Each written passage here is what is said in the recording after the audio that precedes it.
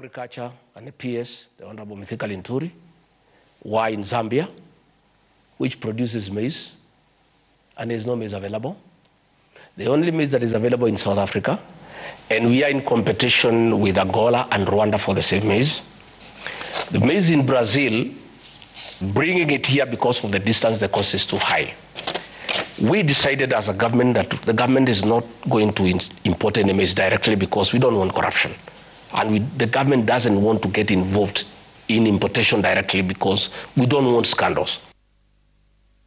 That is the Deputy President last night explaining that there's no maize anywhere in the world. What is available is too expensive, sort of explaining why the prices of unga remain high in the country, but also appealing to farmers in Eldoret and other areas in the western part of the country to release what they have in stock, and that would be in a position to reduce the cost of maize flour to about 140 shillings per 2 kg bag. Honorable Mbui, what are your thoughts? Because the promise was that the cost of living would be addressed. The strategies that we've seen is investment in subsidies on fertilizer. They call it production subsidies, taking away the consumption subsidies. Your side of politics has been agitating against the government on this particular issue. Are you seeing any possible solutions that you'd want to give to the government to implement and make life better? Yes, Sam, the first thing I would advise this government is to stop being fixated with the former President Uhuru Muigai Kenyatta. I mean, even just now before we went on a break, the Honorable Koech was busy blasting Uhuru, who is 6 months out of office already, and blaming him for things that occurred when his own leader was a deputy of Uhuru's. So I think it's important that, and that's why I'm saying, let us learn to take responsibility so that we can move forward. And taking responsibility also means that the deputy president has to be careful what he tells the masses. You know, you cannot start telling people, you cannot tell people there is no hope. You know, that's what he needs to be advised. Don't tell people there is no hope. Find solutions and tell people how you're going to solve their problem. When you tell people there is no maize, and maize in South Africa, there is competition, we can't get it. Maize in Brazil is too expensive, we will not import it, we don't want to get our hands dirty. And people are suffering, people are dying of hunger. I mean, it's unfortunate. So I want to say that for me, I think the prioritization of this government is wrong. I believe the time when they say they will not subsidize consumption, they misunderstood what that is all about, because there are times, you know, extraordinary times call for extraordinary measures. You remember, during the period of COVID-19, Uhuru Kenyatta, whom they keep blasting all the time, realized that the country was going through trouble, and he subsidized education. So education, secondary education dropped by almost 50%. He also subsidized food, and the cost of maize flour went down. And it may have been done in a very haphazard manner, so it didn't succeed very well, but the intention was noble and it was good. I think that's what we need to think of, that right now we are going through drought. People, in some parts of this country, like where we come from, we haven't seen rain for quite a while, and we are not harvesting anything. So it's important that the government puts its house in order and realizes that these citizens need to be fed. These are hustlers, even the ones in Ukambani, need to be fed. Because they said the subsidy program was abused. How do you suggest they take care of those that are suffering? I think they need to find and provide food for them. And some, I think, the idea of subsidy under certain circumstances is not wrong. And let me tell you, I also realize that they seem to not understand what consumption and production is. Because when you say you will not subsidize, consumption, and then you say that fuel is consumption and electricity is consumption, that is completely wrong, because fuel and electricity are used for production. So if you don't subsidize the cost of fuel and electricity, then the cost of production goes up. So really, I think their understanding of these economics is actually very warped, and that's why they kept talking about bottom up. And the only thing that's going up is prices of cost of living. If you had to look at the current situation in the country when it comes to revenue matters, are you seeing a possibility of shifting certain resources from either recurrent expenditure or development expenditure and put it to financing what you're calling fuel, electricity, food? You know, Sam, in any, there is no budget that cannot be changed. And what people have to look at is what is hurting us now. What do we need to do now? The most important thing from where I come from, Sam, is we need to feed our people. I mean, every day you go to the constituency and the people are hungry. And they come up in large numbers because they're hungry. And a hungry person is an angry person. That is why I'm telling you, even on the 20th, when we start marching towards State House, all Kenyans will be with us. Because they must find a solution for the people. So I think it is possible that, and some look, as we are fighting about this, and it's good that you've raised the issue of revenue, you saw that the budget to run the president's office has gone up by about 9 billion. And yet, that is money just to pay the people hanging around the president's office and maybe tea and mandazi in the offices and those prayers that you do there on a daily basis. Seriously, I think we need to get our priorities right. We need to provide money so that we can be able to feed our people. Because if we don't feed our people, and particularly the small ones, because what happens that if the children don't get proper diet now, then the development of their mental consciousness will not be proper. So I think it's important that we support the subsidy for food for this period. It will not last forever. I think we'll have rains. We'll probably harvest after a while. Then at that point we can go back to normal. But right now we need to feed our people. Honorable Wandeto, so when you listened to the Deputy President last night and the reality that we've witnessed in the 6 months, of course, the inflation at some point went down, but it's now back on its upward trend. I think in February it was at about 9.2%. And Kenyans are feeling that pinch. Do you have any suggestions on how to get out of that?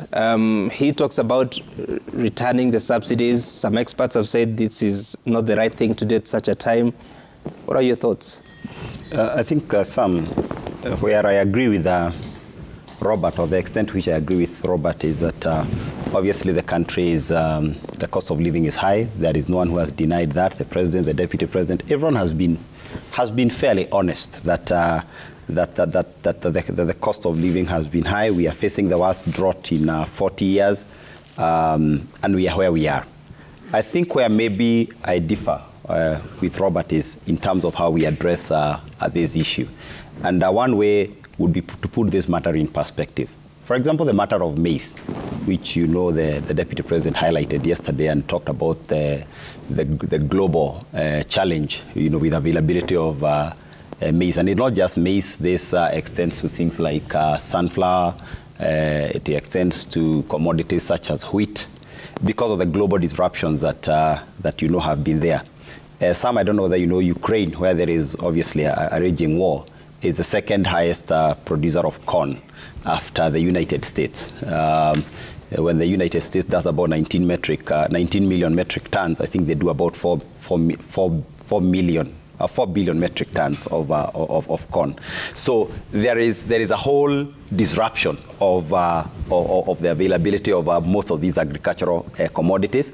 And as we speak, in the US, and I was talking to somebody there yesterday, they are also complaining about the same things that we are having here. Farmers, by the way, are shutting down some of their farming enterprises because they cannot afford the cost of feed. Eggs, even in the US, are at an all-time high.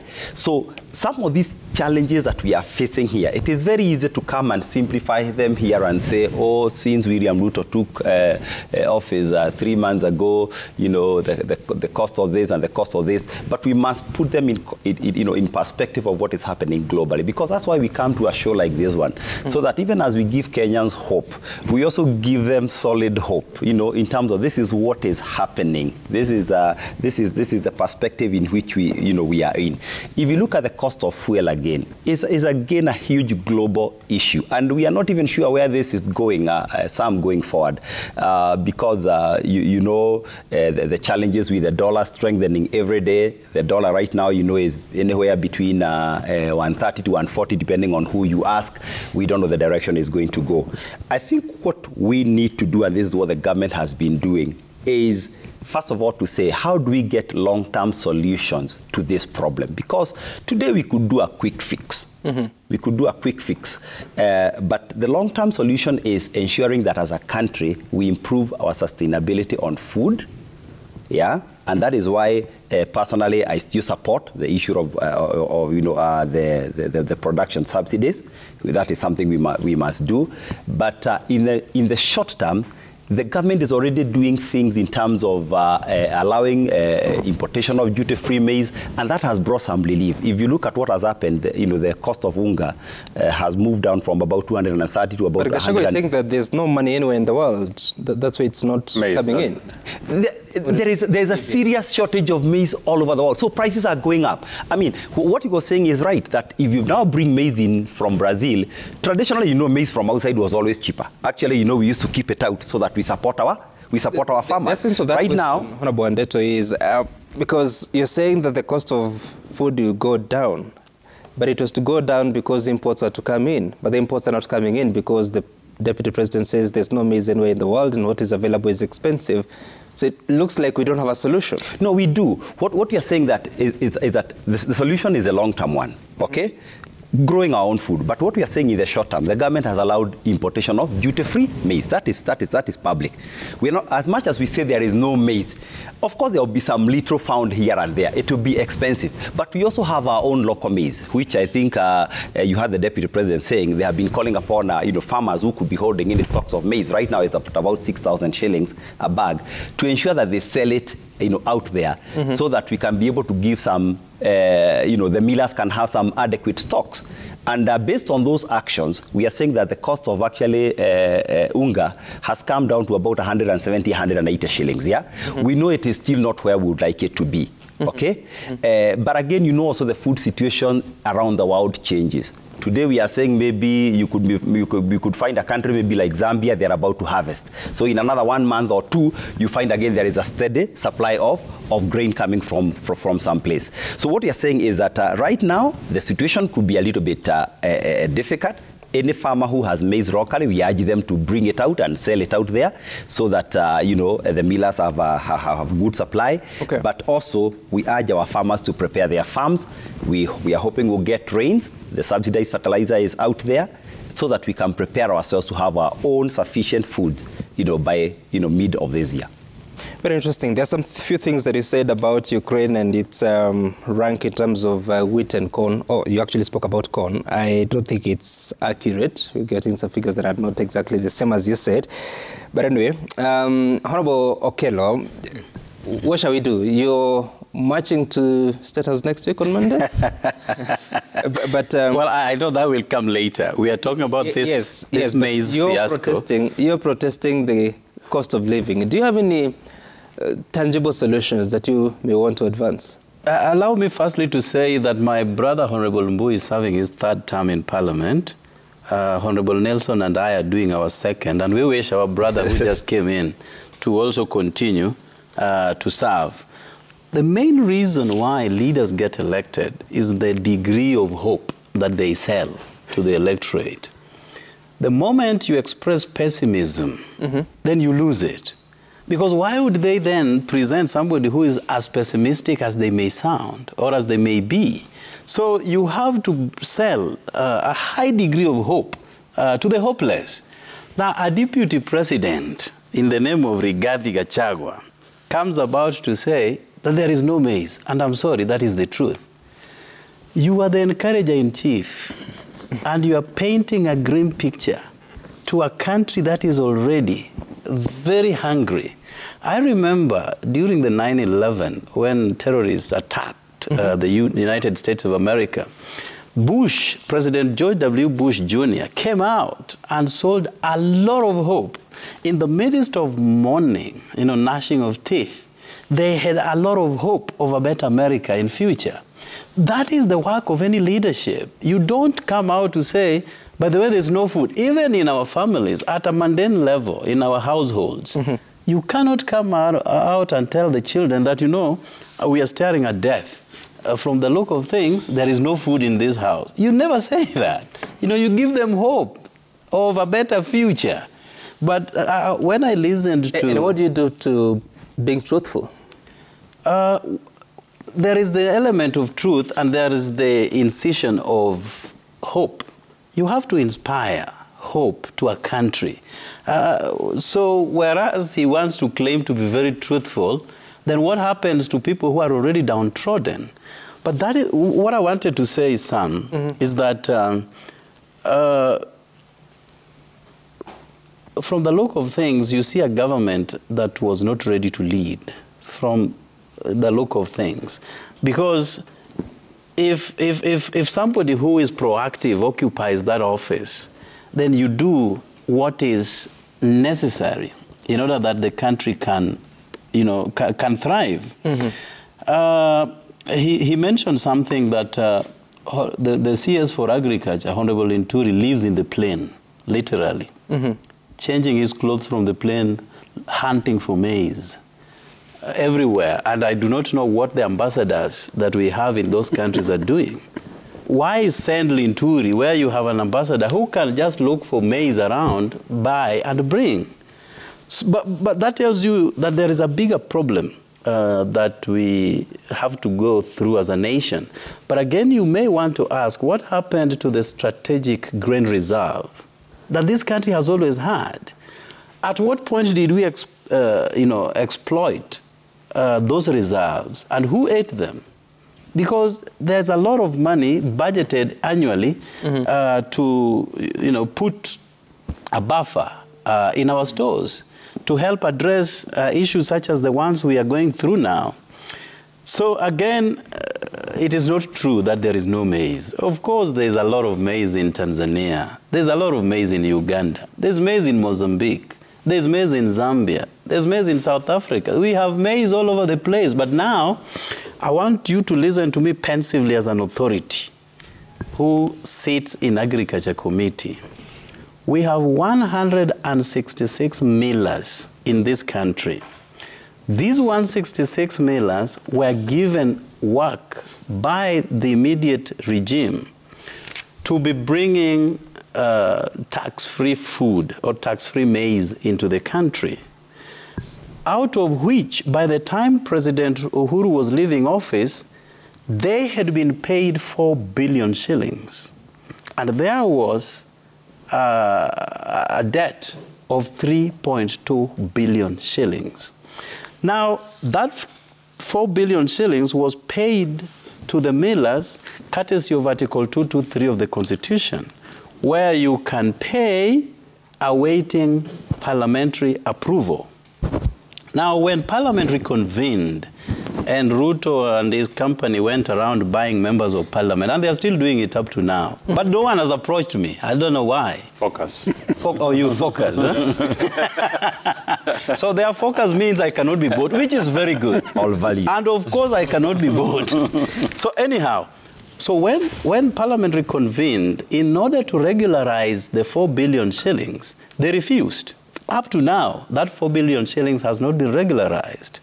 Aside from the fact that 3.2 billion shillings has not been paid to the millers, 166 in number. Now, the millers are saying that if we are not going to be paid our money, we are bringing no food in Kenya. We are importing no maize in Kenya. That is the truth of the matter. All this you are hearing, there's no maize everywhere, apart from Brazil and South Africa, and the cost of transportation is higher. Government has never gotten involved in transporting What food. was the reason for refusing to regularize the money? Because it is Uhuru Kenyatta who did it, and that was part of the maize subsidy. So when Ruto came into office, he scrapped the subsidy, the food subsidy, and that was part of that money. So there is a lot of maize everywhere you'd want to go to, Tanzania, Uganda, Mozambique, wherever, Malawi, wherever. But because the millers are on a serious go-slow, they are saying we are not bringing in food. So now the government wants to take the role of millers by putting somebody into the plane, looking for that maize, buy it, I don't know whether cash, put it in some ship and bring it back to Kenya. And I don't know whether the government has enough millers, because millers mill that maize, pack it and sell it. So there's a lot of disconnect, in the entire scheme. But this is what we would want to do going forward. I think with the prevailing drought, we have to run away from, rain-fed agriculture. We must embrace irrigation. We have to embrace mechanized agriculture. Otherwise, we are going to get into a huge hole that we may not be able to come out of.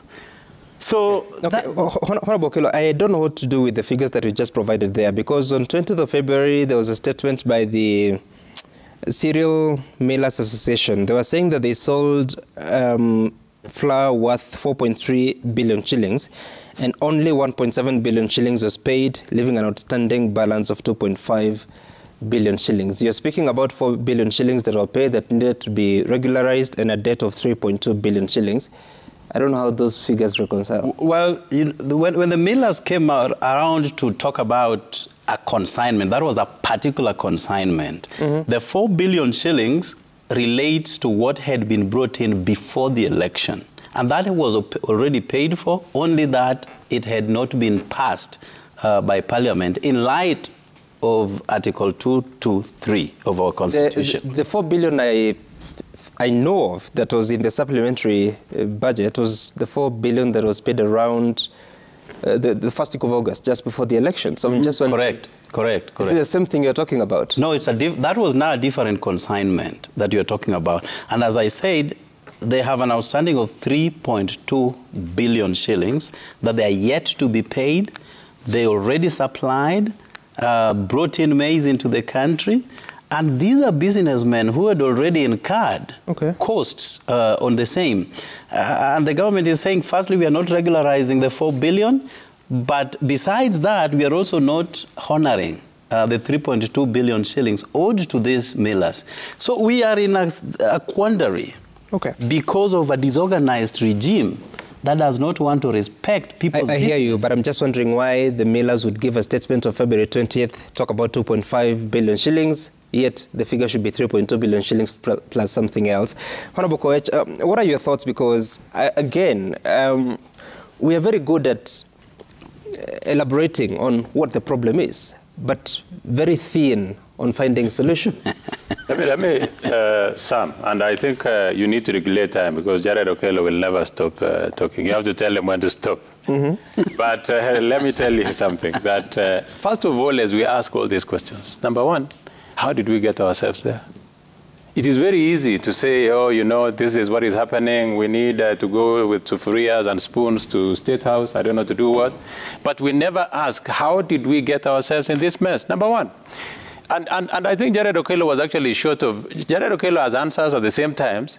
He has a way of criticizing. And when he's speaking, you can get the answers from him. He said, we have had a persistent drought. That is where the problem is.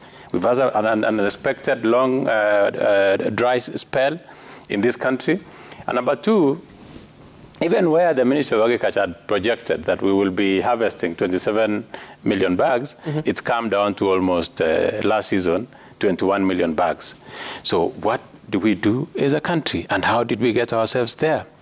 Number one, 8.5 billion shillings, and I want you to Google as I talk, was released just before election to subsidize unga.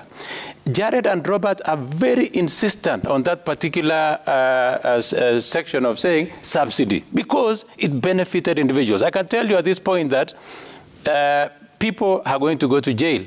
8.5 billion subsidy was never used to pay the millers. It went into people's pockets. It financed the politics of this country of Azimio in last general election.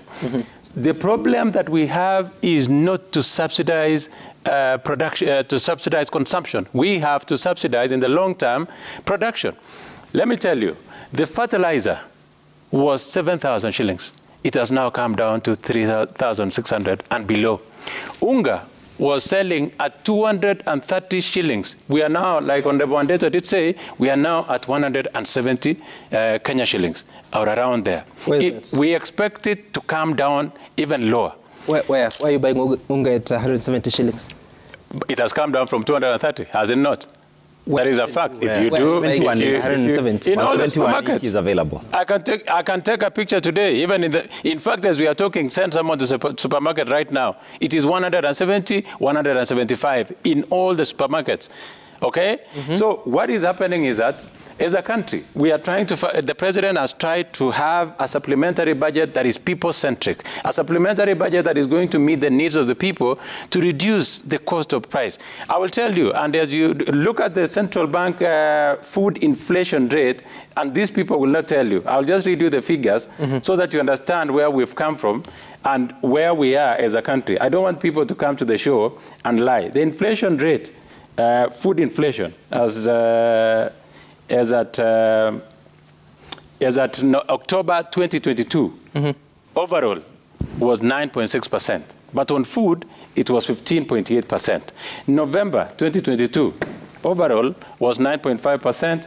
And the same November on food, it was 15.4%. December 2022 was 9.1%.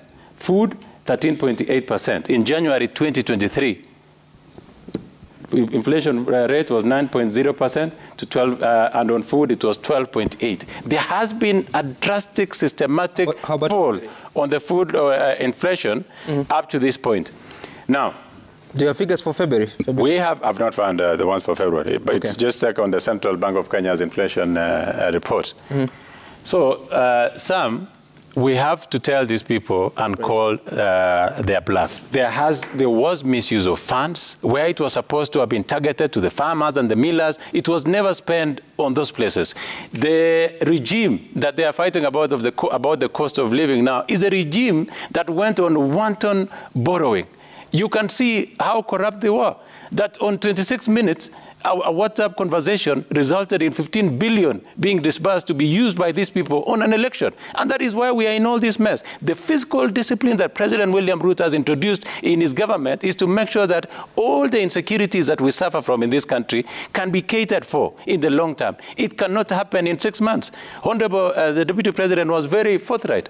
The maize that we are supposed to get from Brazil and Argentina to import it to this country is going to be more expensive than if we sourced it within the region. And that is why the minister has been deployed to make sure that we can get and source maize in the short term and hope that in the next season, fertilizer is available for farmers. And I can give you a very good report that all the chiefs were deployed, where the government will have been expected to spend 4 billion. All the chiefs were deployed and have been used to distribute the fertilizer to farmers. Farmers are very happy. We are waiting for the rains. And I can tell you the rains shortly, as you can see, the clouds are forming. We will have the rains. When we have the rains, this is not enough. We must now rethink and say, how do we have food security in this country? Galana Kulalu, a huge farm that had been reserved for plantation of maize to have food security in this country. Can you imagine that the last regime had allocated themselves that land? It is an issue that you're again going to see people being charged with responsibility on exactly what happened. The president gave instructions that everyone who was on that farm was sent out. Now, Galana Kulalu, we have to think of how to irrigate our farms. If you look at the plan of the Kenya Kwanza and its manifesto, there is so many programs on construction of dams and macro dams. Tell me first why there was a problem with the Tare Dam, why there was a problem with Bosto Dam. All the dams that were supposed to have provided food security in this country, somehow, last regime decided that they were not necessary. It is a very crude way of dealing with your political opponents. And that is why the president has come around and say, we are going to do dams. Even in Nyando, where it is permanently flooding, the home of Jared Okello, it will not say here, but they have food insecurity. We are going to sort this problem in his constituency. He never wants to address it, but we will do it. He can do Mandamano with Kijiko and Spade to State House, but I wonder to do what? And to get what? We have to be very realistic as a people, Sam. No. Even as they go to State House, like you said, and even before I go to State House... To speak on Okoech, I'll give you another opportunity. Okay, but I just want to remember, like... Don't say everything before, at once. Before he says State House, remember last time when I was here, I told you Jared Okello will not we'll get to that. attempt to get to State House. First, you know, you asked me to conduct an assignment here. You're telling us that Unga has reduced its price from 230 to 170 shillings. Yes. Or thereabout. Yeah. How much is it now? I have looked at 2 supermarkets. I've looked at Naivas supermarket. Jogo is currently on offer at 179 shillings from 189. Yeah. Pembe is at 208. Soko is at 207. on offer from 211 shillings. If you look at Carrefour, the app, Jogo is at 187, Pembe is at 190 shillings, Soko is at 195, and 1 kg of Jogo is 99 shillings. That is in 6 months of Kenya Kwanza's government. Tell me where we were. And those are also premium brands, yeah? No, we are talking... We are talking about the unga. You sent me to the supermarkets. This is what they have in the supermarket. Yeah, but you're giving me the high-end brands. Can you tell me also the Hustler brand? I have not given you, a premium brand. Some also remember that not everybody goes to the supermarket. Yeah. Other retail outlets. Yes, who are even cheaper than that. 230. No. Oh, at 170. You know, supermarkets are a bit organized, and when you talk about price controls, it is easier to deal with supermarkets than other pay the millers is the question. In fact, you should be asking, where is the 8.5 billion shillings that was released to Munya just before elections? It was used on campaigns. Simple. 8 billion shillings. 8.5 billion was released for unga subsidy just before election. 8.5 billion. That is not factual. It is factual. 8.5 billion. It was 4 billion, and millers acknowledged it. What was, I am telling you, the entire unga subsidy program was 8.5 billion. I can tell you that. In fact, as you continue with the interview, I will personally show you. No, you guys... Not about what was released just before the election. What you're talking about is what was released. What was earmarked for subsidy was 8.5 billion. Yeah. Why even we will not pay is because there are questions about it. There are questions about who was paid. Because this money was being wired to people's accounts. You know, Honorable Koech, when you quote a figure and said that 8 billion shillings was released, and I tell you it's not released, then you tell me it was earmarked for release. 8.5 billion was no, not earmarked for, it was earmarked for subsidy. Different things. 8.5 billion shillings, Sam. You know, I'll get you that figure because this is a report of the Controller of Budget, and 4 billion shillings was meant to cater for the implementation of the maize subsidy program, and it was released on 4th of August 2022. 4 billion shillings, not 8. Is that an entire unga subsidy program? I am telling you about what was released on the few days to election, which is what you're talking about. How much? And I think the question is, how much of that got to the millers? Yes. Well, they acknowledge it. I sit in let's even stay with the 4 billion. They acknowledge receipt of that. But there is something, there's something Honorable Nelson has said about people. Listen, just hold on. Let's listen to a clip here of, yes, let's listen to it. If those people want to talk to us on matters development, we are ready. But them coming to join government, no. We want the opposition to remain strong. We want them to agree with our people in the National Assembly. They agree and amend the Constitution, create the office of the leader of official opposition by law so that he gets resources, so that he gets support to provide oversight of a government. A strong opposition is a good thing for any country. All right, we'll be listening to other voices, especially from the Azimio la Umoja side, but that's the Deputy President responding. He thinks that, Honorable Mboye, I don't know why you're smiling, he thinks that all you want is a political handshake, that you want to get into government and destroy the good work that they're already doing, like happened with the President Uhuru Kenyatta after the handshake of 9th of March 2018. It's been 5 years plus. Is that exactly what you're looking for? But what are you eyeing? What's the end game for you? You know, let's begin first by talking about the handshake between Uhuru and Raila. In the first place, that did not take us to government. And I think that needs to be made very clear. And everybody who keeps talking about Raila in the last regime needs to tell us what office he occupied in that regime. Because Raila was in charge of infrastructure in Africa, a job that was not related at all to Kenyan government. So every time they keep talking and put Raila in the middle of the last regime is unfortunate. Because tell me, Gachagua was involved in campaigning for UDA. In the last election. He's now the deputy president. If they borrow money, if they promise laptops, if the inflation goes up, if they are unable to deliver, will he come back in 2027 and say that that was Ruto's problem? You know, people have to start being honest. In fact, if you talk about honesty, I think the most dishonest people are these ones in this regime that were part of the last regime who keep telling us that we are the ones who messed up. And you know, even Nelson Koech voted for Jubilee. He was in Jubilee with Raila and Ruto, you know, in the last regime. I was in Wiper in a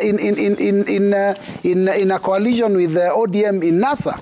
So we need to start becoming very, very honest about this thing. And you know, I've heard the Deputy President say that they want a strong opposition. It is interesting when they say they want a strong opposition, and the first thing they did after the election is that they quickly started buying members from the opposition so that they could bolster their numbers in parliament. So how are you going to have a strong opposition if you've bought off all the opposition members and they're part of your system and part of your team? So I mean, the honest debate needs to be started now. Now, what is it we want? You know very well that the